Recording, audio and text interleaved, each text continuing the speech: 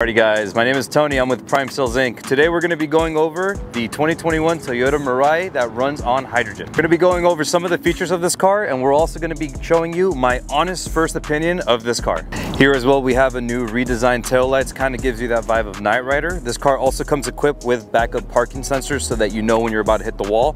And inside we have not a lot, but we do have just enough room to get some stuff in there. All right, I take that back. We have enough space for somebody like me who's 220 pounds and 6'1", but don't expect anybody else in here. In addition to the headlights being changed, the body style has also changed as well. It no longer looks like a Prius. It now looks like a quality luxury vehicle, being a little bit lower to the ground and a little bit wider in stance. So this is gonna be one big difference in the gas. So obviously this is gonna be hydrogen. It's gonna be a specialty pump and a specialty nozzle in order to fill it up. It only takes about 3 to 5 minutes though, and it's gonna be a lot less expensive than traditional gas. Sounds like to me that hydrogen is gonna be the next fuel type of the future, considering that it should emit clean H2O, something that you can technically drink from. Moving on to the inside, we start off with a keyless entry. You no longer need to take the key out of your pocket. Let's go ahead and go over the features inside the vehicle now. Alrighty, we're gonna start off by going over some of the features on the dashboard. Alrighty, moving on to the center here, we have a traditional shifter just like a Prius. You press on the brake, left and hold to go onto neutral, left and up to go into reverse, and left and bottom to go to drive. You also have the option to go straight down and hit a lower gear. Alrighty, here on the radio itself, it is gonna come equipped with a JBL sound system so that you have quality audio.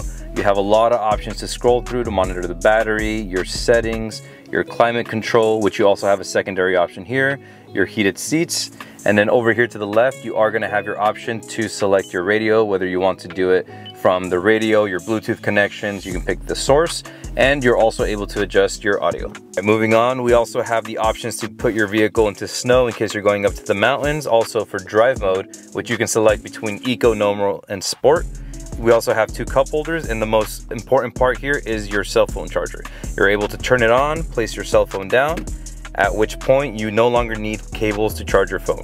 All right, so going over some of the features here, starting off with the steering wheel and the dashboard, you have your traditional everything. You have options to answer phone calls, change the radio station. Here you're also able to change if you want to turn on or off the lane assist. You're also able to turn on your parking sensors, whether you want to rely on the sensors or whether you want to turn them completely off and show what a good driver you are. All right guys, so in a couple words, we're going to describe the interior. We have this very nice leather seat material. Kind of makes it a little bit higher quality. There's a lot of black contrast, which is really nice compared to the red outside. So you have a lot of panels which are gloss black.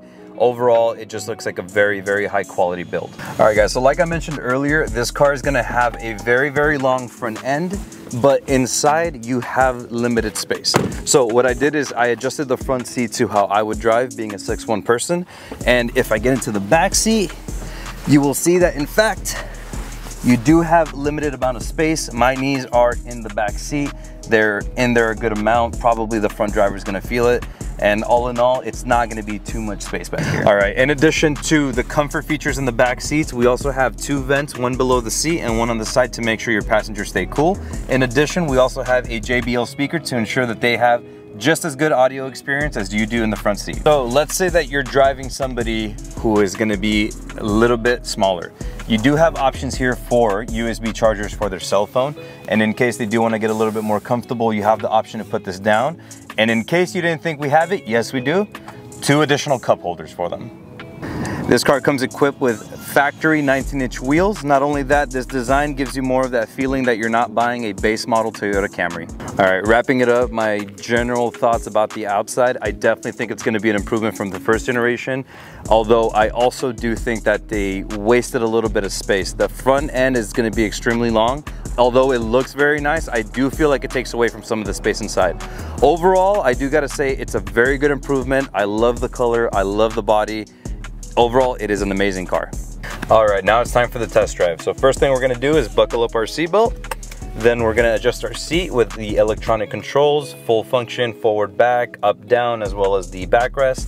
And most importantly, the steering wheel, which also has the same electronic function for going towards you, away from you, as well as up or down to make sure it fits you.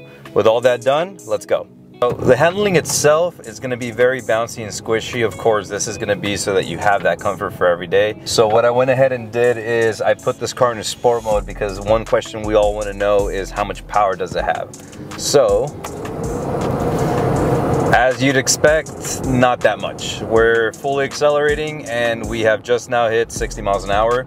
So I would say that the Prius is going to be a little bit quicker than this car, but this car is going to be more efficient and cleaner than the Prius. So once again, we're going to see the full acceleration here in sport mode, and this is full throttle. Starts off strong, but hesitates to get to 60 miles an hour. All right, so overall first impressions of this car, it's a very comfortable car. It's what you would expect from a car that you would drive every day. The speed bumps, you don't really feel them too much. The road noise itself is relatively quiet. If you turn all the music down, you can still hear a little bit, but I mean, it's normal with every car.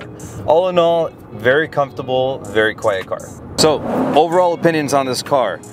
I think it's great. I think that there's a lot of great features in this car, but of course, like every other make and model, it is gonna have a couple of its downfalls. So, color's great, looks are great, it's definitely improved from the first generation.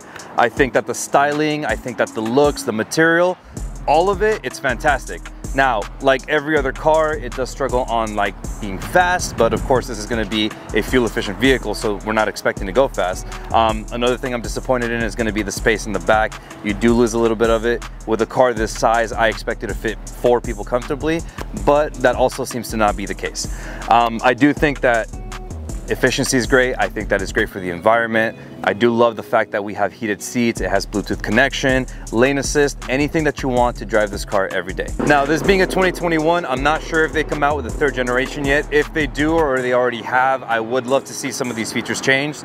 But all in all, I do approve this vehicle. I do love it. I think it's at a great price, and I do think that this is going to be the future. Of course, you guys already know that this car is going to be available today at Prime Sales.